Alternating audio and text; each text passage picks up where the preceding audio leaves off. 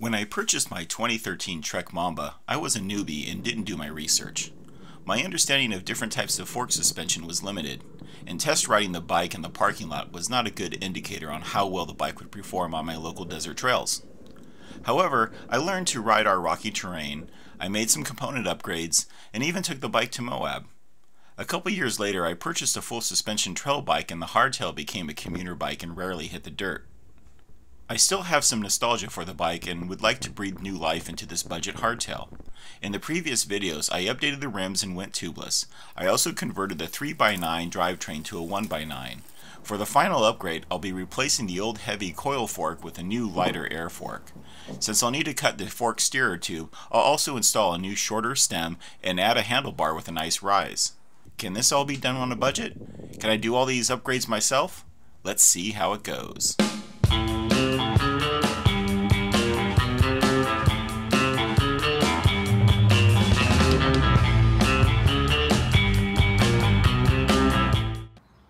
So let's take a look at what we'll be installing today. First, I'll convert this Manitou Markhor fork from 100mm to 120mm of travel. The fork is shipped with 100mm but can be converted to 80 or 120 based on the available spacers. Next, I'll cut down the steerer tube and install the Spank 40mm stem as well as the Spank spoon handlebar with a 40mm rise. I'll finish off the upgrades with these ergon grips that should match at least one of my pedals. To do this job, I'll need some iced coffee. It's early morning, but already over 90 degrees out here in my garage. We'll need the socket wrenches to open up the fork, assorted hex wrenches to remove the spacers, extra grease if needed, and a pipe cutter to cut the steerer tube. The files will take out any sharp edges, and we'll use a screwdriver to remove the crown race from the old fork. The torque wrenches will be used to install the stem, handlebar, and grips. So why replace a coil fork with this air fork? The main reasons is weight, adjustability, and rebound. Coil forks are heavy, the only adjustability comes from replacing the springs, and they offer no rebound. The Manitou Markhor was affordable at $225 and light, almost a pound lighter, and it came with an option for 120mm of travel. I could have purchased a similar RockShox Recon fork, but it only offered 100mm of travel for non-tapered steerer tubes and quick-release wheels.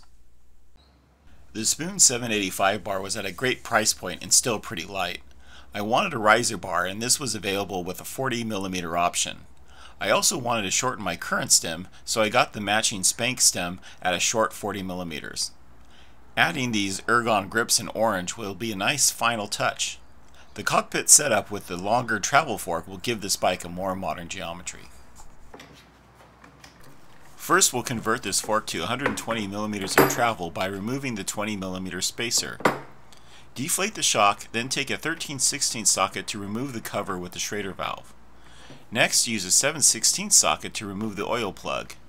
Be sure to keep the fork flat to prevent losing any oil. I used an 8mm hex wrench to push out the spacers from the top of the fork. Remove the rubber gasket to access the spacer. Add grease if necessary and reinstall the rod. This next part was tricky as it took me quite a while to get it to seat back into the fork.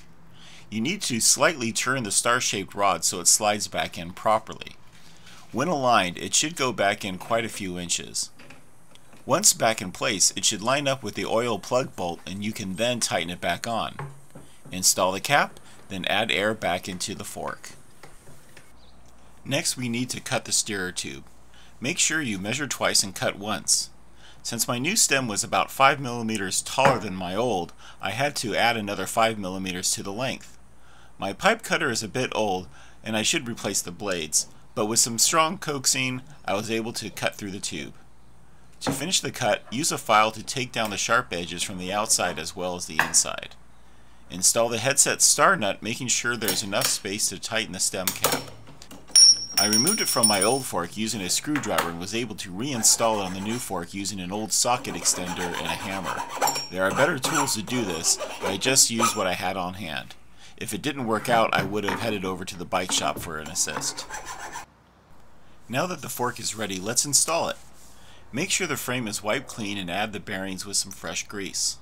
Slide in the fork, add the base and spacers, then add the stem. Go ahead and install the stem cap. Make sure you don't tighten down everything so you can adjust the direction with the handlebar. The final steps for the upgrade will be to install the handlebar and new grips. Align the bar and install the face plate for the stem. Add the grip, then tighten down the shifter and the brake lever. Next, install the front brake and attach the hydraulic hose to the fork using zip ties. Manitou uses a reverse arch on their forks, so the hose is out of the way. Add the last grip and tighten down the front brake lever and we're done. When I weighed the bike in the last video, it was at an even 30 pounds. Now let's see where we end up. 28.86 pounds, over a pound lighter. When I started this project, the bike weighed in at 31.8 pounds, so overall we lost 3 pounds. When I first climbed on the bike, it reminded me of my test ride with the Pivot Firebird 29. The bike didn't ride like the Firebird, but with the shorter stem and the wider handlebar, made the cockpit feel similar. Looking down at the fork is a little strange without seeing an arch. The theory is that the reverse arch helps protect the seals from dirt and mud being thrown up from the tires. We don't have much dirt and mud, but we do have a lot of dust. I'll let you know if it works. The performance on the small bumps feels good and the fork is pretty quiet. On some of the bigger bumps it seems like the compressing is a little too much, so I may just need to adjust the pressure. This is definitely much better than the old coil fork, but it is no match for some of the higher end forks like the RockShox Pike. However, I feel good about the performance, especially at this price point.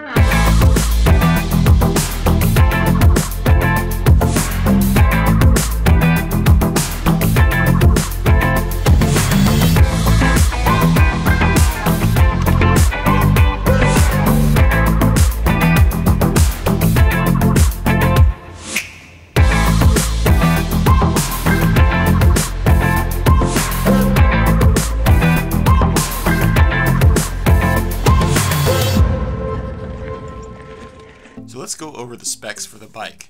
It's a 2013 Trek Mamba Gary Fisher edition, size 17.5.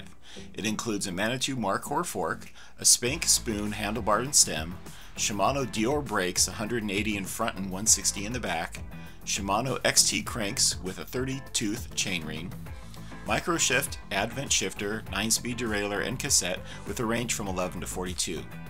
The wheel set includes a WTB SX19 rims, Novatec hubs, and a Maxxis High Roller 2 tires set up as tubeless. The remaining bits that came with the bike are the seat post, saddle, and headset, which I may change in the near future. I'm really happy with how the bike rides, and the new black fork and handlebar look fantastic. The fork came with additional neutral colored decals if you don't like the Manitou red. Luckily, my wife has a vinyl cutter and she scanned the decal and cut me out an orange logo to match the bike's black, orange, and white color theme. I have never named my bikes, but this effort changes everything. So I shall christen the Beatrix Kiddo, the Black Mamba. If you enjoyed this video, please hit the like button and subscribe. The video is a third in a series of upgrades for this bike. I will link the first at the end of the video. Have a good day and keep on pedaling.